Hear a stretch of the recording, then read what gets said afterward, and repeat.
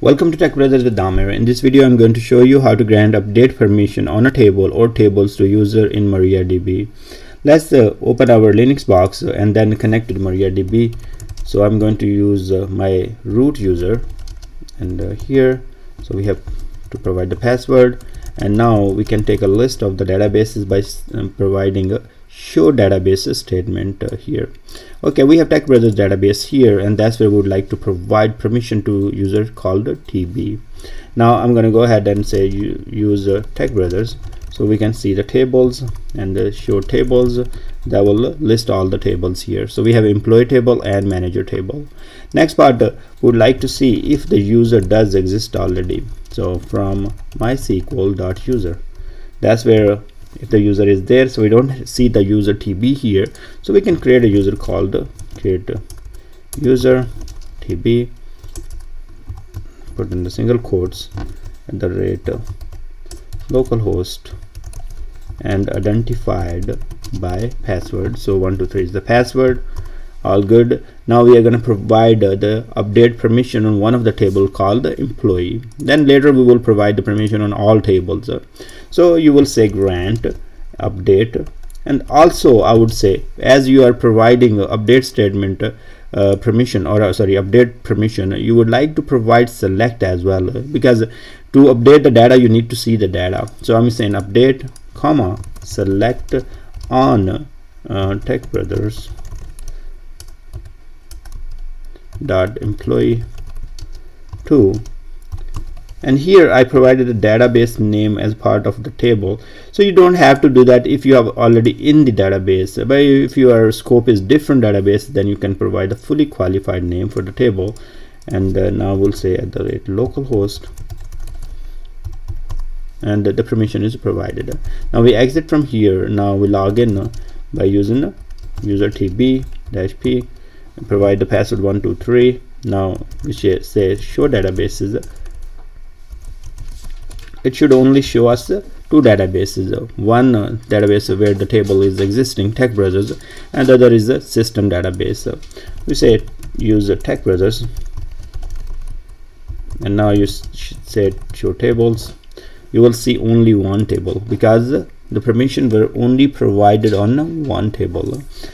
First of all, let's take a look and see the records here. So we see that there are two records, and you can see first name, last name, age, and SSN. So if I want to go ahead and update now, update employee, and say set age is equal to 34, where ID is equal to 1. So I'm going to go ahead and change the age for record number 1. Okay, now if we select the data again, we should see update should be completed, and you can see that the age is updated.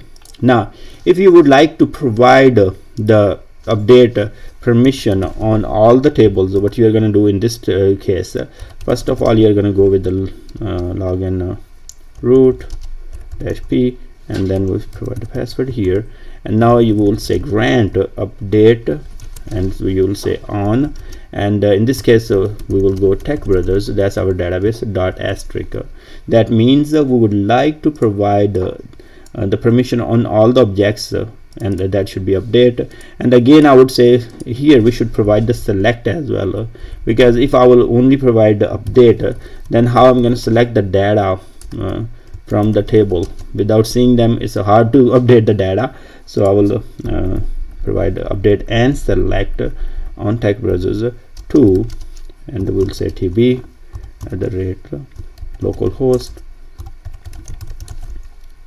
All good. Now we exit from here, we come back with our user TB p, and provide the password 123, show databases. Still same databases it should show, but when we say use Tech Brothers and see the tables, we should see all the tables.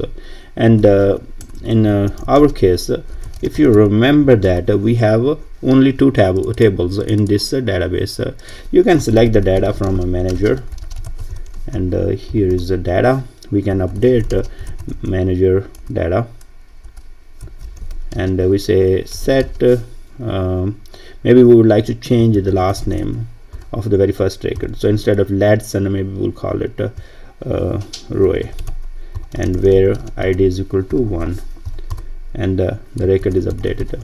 So that's how you are going to provide the update permission on a table or on multiple tables. So you see that you will say update, and you're going to say grant update, and that's all. First part would be, and then you're going to tell on which objects. In our case, if it is only one table, you will say the database name dot table name. Otherwise, you will say database name dot asterisk for all, and then you say 2, and then you have to provide the username. Thanks very much for watching this video. I hope this will help, and I will see you guys in the next video.